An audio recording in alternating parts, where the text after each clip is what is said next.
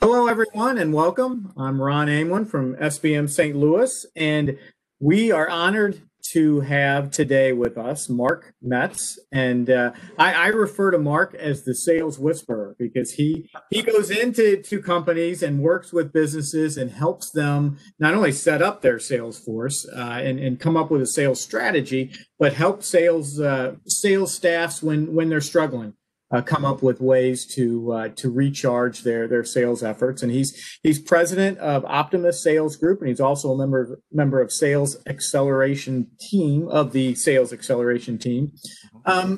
Marc, let's start out. Tell us your background, how you got involved in coaching of sales, and how you help businesses. Sure. So, it started quite a few years ago. I'm actually an electrical engineer out of school.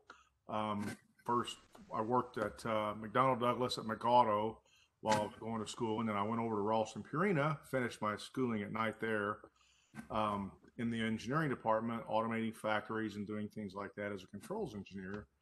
Did that for about 3 years and was traveling so much, it just got to be too much. Small company, well, they're not small anymore, but Alvey Conveyor here in town. Spent a couple of years there, and then the company that actually made the computers recruited me, the industrial automation computers, so the things that actually controlled, that we would program, that controlled the automation for the factories. They called me and said, "Hey, we've got a guy leaving. He's going to Sandia Labs. We need to backfill him. He recommended you." I'm like, "Yeah, that might be good," because I was traveling quite a bit with the Alvey people as well, and I said, "Well, that might be interesting." So I got on with them as an app engineer and did that for a couple of years. And that's where I met tons of clients. I mean, I was working with people like Ameren and even Ralston, P&G, just all kinds of companies that used our products back then. And after a couple of years of the app engineering thing, this was probably, I'm dating myself, probably 87, 88. The district manager came in and said, "Hey," he said, "we've got a guy, one of our sales guys is promoted and he's heading back to Andover to corporate. We want to move into sales." And I'm like, "Why would I want to do that, Harold? That's salespeople are horrible." I had that connotation. And he goes, "Oh, you'll make a lot more money and you'll have a lot more freedom." And I said, "Oh, you just had this money was good enough. Well, let's try this." And what was funny about it is I didn't really change what I did. I just went in and solved my customers' problems and ended up setting a sales record. I sold $4.5 million worth of product. My number was 1.5 million back then. They said, "Oh, since you started in July, how about if you just do 750?" And I did 4.5 million. It was funny, but it was a blast. I mean, all the customers, I just went in and solved problems. Before all that solution selling even came about, I was doing it just because that's what I did. I didn't want to be a salesman per se. So just found out, kind of by the luck of the draw, that was the right thing to do. Customers really reacted to that. So I did that for about 3 years, and they promoted me a district manager position and went up to regional and all of this, and just kept growing in the company. But in '95, they got sold. Really a student of sales at that point. I really was buying into this whole thing of just solve problems, right? So that was kind of my mantra. I got bought out by Square D, promoted to regional guy. My numbers went up, everything went up, but my overall pay went down. And I'm like, "Well, I'll give this a try."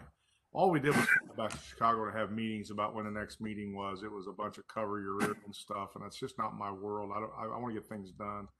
So I actually started my own company here in town called Synergy Automation, where we were a distributor for automation products. And I ended up getting the number one machine HMI software. It was a software for manufacturing in the world. They liked my model and they said, "Hey, would you sell our stuff?" I'm like, "Sure, I'll focus on that. That'll be the leader of the company for me." Did that for 10 years and watched them do a couple changes. You know how corporates, people get bought all the time. Well, in 2005, I was a distributor of the year in 2004. In 2005, they got bought out again. And the new team came in, and their model was, "We got to have the big boys, $3 million in sales. You're just a couple of states, and you're just, well, not even like half of 2 states. And he goes, "You're just not what it takes." And I'm like, "Well, I know how to sell your stuff." "Well, you just don't have really what it takes." They didn't care. They just wanted the big boys in there. So I sold in '05. What I learned through that whole process was building from scratch. How do you do it? How do you get them motivated? How do you keep them on board? How do you keep a solid sales process? Keep things fresh. So what I did then was I just went to some engineering companies around town here that sold the engineering services for those companies, for automation, help them build their sales teams. What I was finding, I guess getting older, I was getting a little bit of ADD going on. I'd be there for a year or two and I'd get everything kind of fixed and running really well, and I'd start getting bored. I'm like, man, I gotta find something new. I gotta find new challenges. I've got to now. Let's move on. So I did that like 4 times in the next 10 years. And after the last one, I stayed there for quite a while and built a new process and everything for them, got some nice things rolling for them. And I was like, what is my next step? What am I going to do? So I just did some soul searching. And okay, I'm sorry, my mic. I can hear you. Did some soul searching and thought, well, you know what? I'm not the corporate guy anymore. I just want to move too fast. My father owned a small business. I grew up inside of a small business. I watched how he did things, which I think helped me a lot as well. And just kind of took over and just said, I want to help companies. I want to help small companies that struggle with building sales teams. And all the information and knowledge that I've learned over the last 30 years, I can help people with that. So that's what I've been doing, and it's been an absolute blast. That's awesome. When we think about managing a sales force, and I'm a sales guy who then became a sales manager, it's difficult because people don't understand sales, and they don't understand salespeople, and yet they have to manage them. Right. Take me through some tips and strategies, particularly in this new normal, on how to really manage a sales team. Well, it's more important than ever to have a really solid sales plan, really understand what tools you have.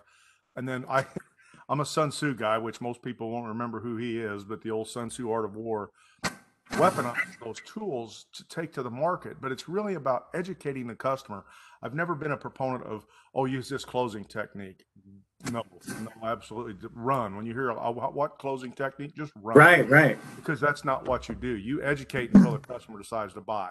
Solve their problems. Focus on them. Another big proponent of Donald Miller's work, and he's the Story Brand guy. You're probably familiar with that. Mm-hmm. I love what they do because they say focus on the customer, and I used to do that too. It's just another thing I did. We're going to a customer and like, this is a great concept. Would you help me take it back to my boss in the company? We're gonna go with it. No, I don't want to do that. I want you to be the hero. I'm your guy to help you do that. I'm just helping you do this. I want you to get the credit. And paid in dividends because these guys would rise through the ranks, and next thing you know, they're plant man and they're bringing me in, and I just, whatever you say, we're good. I'm like, awesome, but so that kind of technique and those things. But in the new normal, I've been struggling, and I've had a few clients still. Thank God they held on. They're in a good spot, and we've really been working with the videos, right? I mean, some customers resist Zoom meetings. So what we've done, and this is just a free tip, I mean, it works. I think we've had some pretty good success. Use something like Loom, where you can actually record a 30-second, 1-minute customized, personal video for your client that you're trying to reach out to, and you embed that in your email where they can watch it and they still see your face because you still want to build that familiarity. You want to be in front of that person, and it's as personal as we can get without actually being there. So until we can go back, and some places we're getting out again, and we're getting to see people, which is number one. But if you can't do that, it's not as important that we see their face, like in a Zoom meeting, like what you and I are doing. It's more important that they see our face to maintain that trust and keep that connection. That's the key. So in this time, and then the other thing that I've talked to some clients about doing, and some of them have done it, we got to change the comp structure a little bit because things are down. We got to really think about our model. I had one guy says, I really, really feel for the sales team. They're kind of hamstrung right now. I said, well, pay them, give them a bonus. It may not be their full, but give them something. He said, well, none of them are. I said, that's not the point. Do you want to keep these people? He goes, yes. I said, because I'll tell you straight up, in my world, I get a lot of salespeople come to me saying, hey, do you know anything out there? Because they know what I do. A lot of salespeople are getting frustrated because it's really hurt their income, but think about it's an investment, right? I mean, you're not giving them anything. You're just keeping them going through this time. We can talk about coming out the other side later, but just help them out. And some of them have done it, and it's worked out very well. Otherwise, it's more just about, hey, if we really appreciate what you're doing. You're sticking by us. We're going to stick by you. Is there anything? It's just be real with your salespeople. You know, salespeople really want to understand that they are helping. And that's another thing that I preach a lot about. It's called sales culture, right? I mean, you don't want to, I've actually turned down some clients that say, oh, those salespeople, you know, they really don't do much and we got to pay them all this money. And I'm like, you have no clue what it's like. Right, You know, right. when I moved from my application engineering into sales, my world was rocked because when I was an app engineer, every customer wanted to see me because I was an app engineer. When I'm a sales guy, they start pulling back. They're like, what's he going to try to sell me? And but I didn't take that approach, which helped, but I still had to get over that hurdle. And it was a shock. So sales is tough because you have to figure out how to get people to want to talk to you and to see you. And that's some other stuff that I do to help. I mean, we build through the story branding, some of the concepts. I'm not a story brand guy at all. There are people here in town if you want to look into that. Read the book. It's a great book.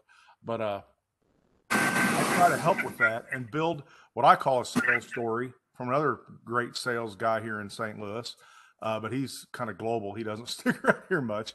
But he has a thing called a sales story. And I've always done it, but he really honed it in with his concepts where we actually flip the script and the salesperson says, man, look at all the things. And it's about focusing on the customer and how we help the customer. And here's the things that we can do for you, Mr. Customer.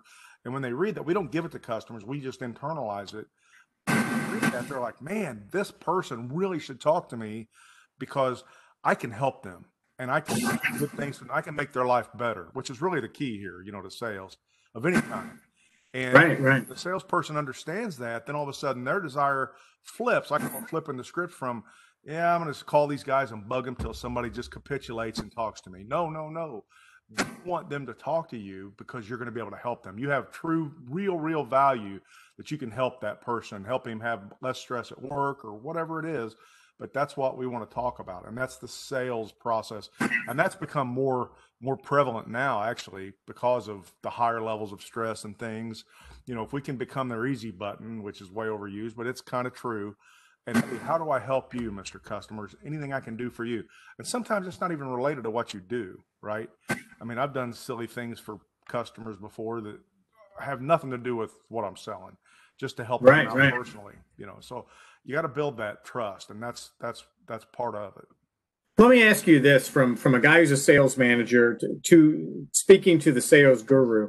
When I think about sales, I think about it like someone's trying to lose weight, right? So like if I'm 180 pounds and I need to be 170, so I need to lose 10 pounds. So how am I going to lose that 10 pounds? Well, it's really going to matter. The numbers themselves, 170 pounds, my goal weight, really is just a number. And that's just not magically going to happen if I stick it on a board every day and try to make it happen. So what am I going to do to make that number happen? So it's the activities and the drivers that are really going to make that number happen. So if I'm trying to lose 10 pounds, like every day I need to eat a 1,200 calorie diet, right? And then every day I need to go to the gym for an hour.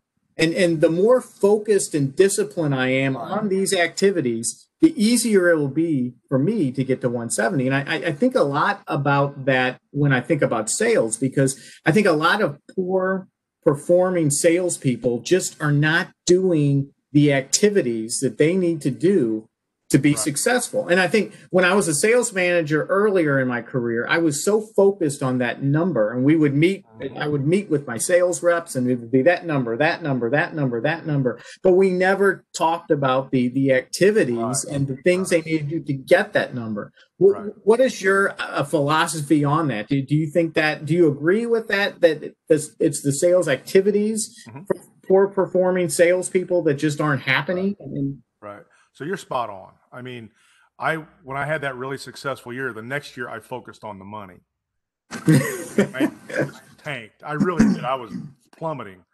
And thank goodness I had enough self-awareness, whatever you call it, where I'm like, I kind of assessed what was happening. I'm like, dude, you went from doing the right things for the right reason and not worrying about money to worrying about money and just totally stepping in it, because customers can sniff that out. They'll smell that from a mile away. So you have to focus, and I did a blog about this a couple of years ago. You got to focus on the daily work, is what I call it, and you've got to do the daily work with discipline, knowing that if you do these things, the things will happen. The money's going to come, the sales will come. But what you have to do is you got to be kind of smart about it. So what I have the people do is start with your number, like you said, this number at the end of the year, whatever it is, 1.5 million. Don't care. Then what do I have to do? What kind of activities do I need to do monthly or quarterly, monthly, weekly, daily to get boil it down to your daily task and get that and start working that. I'm going to do 3 lunch and learns a month, one every month in a quarter. I'm going to do this. I'm going to do that. You know, and an EOS principle, which is another great program out there, the 90-day rocks. You know, their principle, your mind can focus on something for 90 days before you kind of drift. So that's why I always bring up the quarterly thing. Do quarterly goals because you can focus on those.